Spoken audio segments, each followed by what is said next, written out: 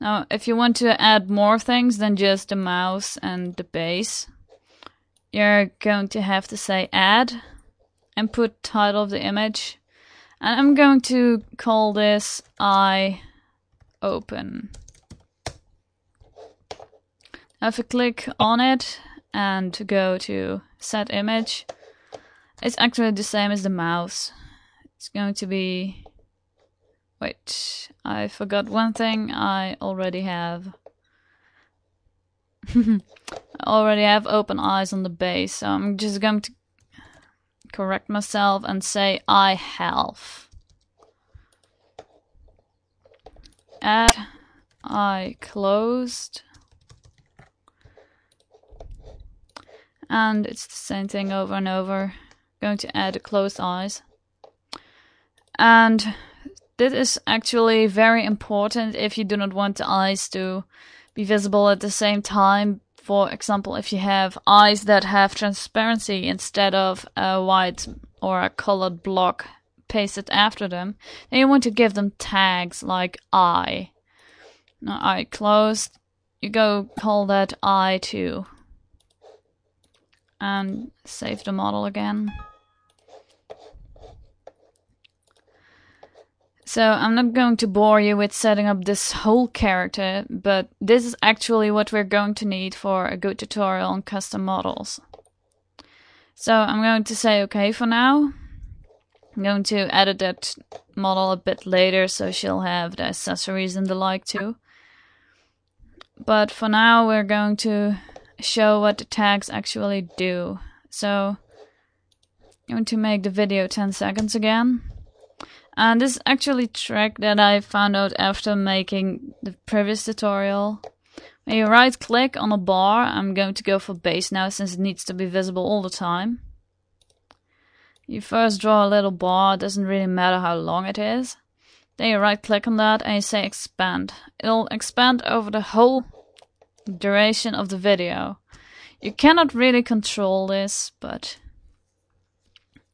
it's actually quite nice if you want something visible the whole time or almost the whole time. It's because you can always say right click, say split, and then drag the bars to be a little shorter so she is going to be hidden for a bit. But it's actually not something that you that you really want to do if you're going to make a video where she's visible the whole time.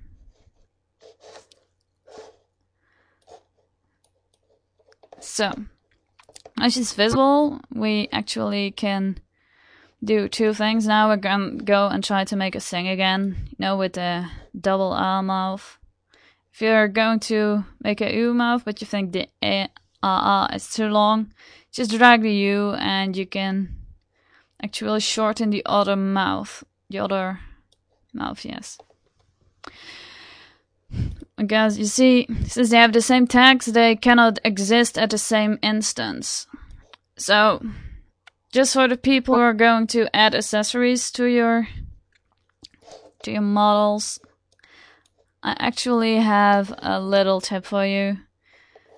Do not, I'll repeat, do not go ahead and add accessory to every accessory as the tag, because if you do that, they cannot exist at the same moment. And unless you have like hat accessories, then just give them the tag hat rather than, for example, accessories, because then you cannot show, for example, a necklace accessory at the same time, and that's rather inconvenient.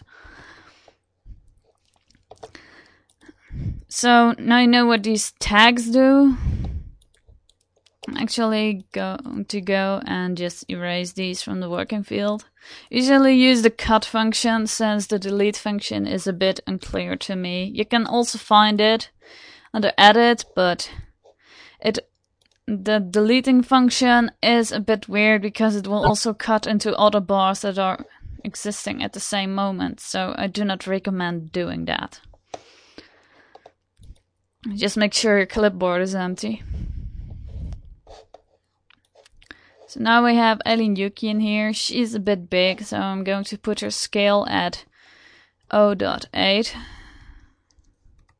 8 is actually what you need to do in this program, since it's Japanese, I believe, but I think 5 is a better one. I just put her in the middle.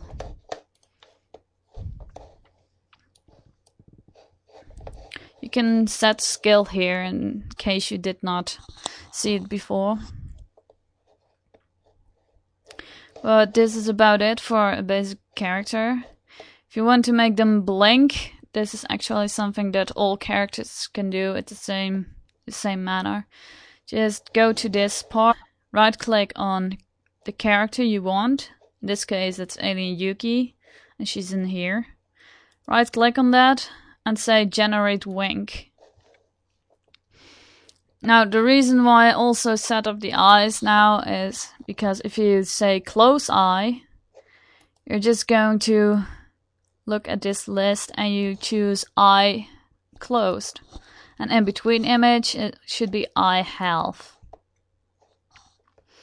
And you can say, well, the wink interval, that's more or less an average of how many seconds it's going to take before the character will blink again. If you say randomize, it means that, well, she won't blink at exactly 4 seconds, but it's kind of the average they will actually do. I'm not sure what the difference is between wink interval and eye closing frames, but I'm just going to use the default settings. You can play around with this and see what actually the effect of it is. I'm not sure yet myself. So click OK, and you'll see these little bars in here. Notice that LipSync generates one piece of closed eyes. I'm going to go to about 5 seconds. You can see the eye close frames, and after that 1/2 frame. But they do not put frames just before the eye close, so you'll have to draw those manually.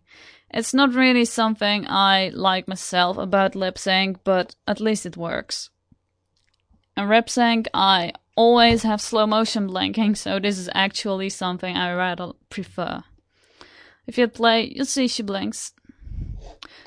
And there's another one, but there she has 1 frame less and it looks a bit less natural, a bit faster, but it's also a possibility if you prefer that. So this tutorial kind of is done now, if you ask me.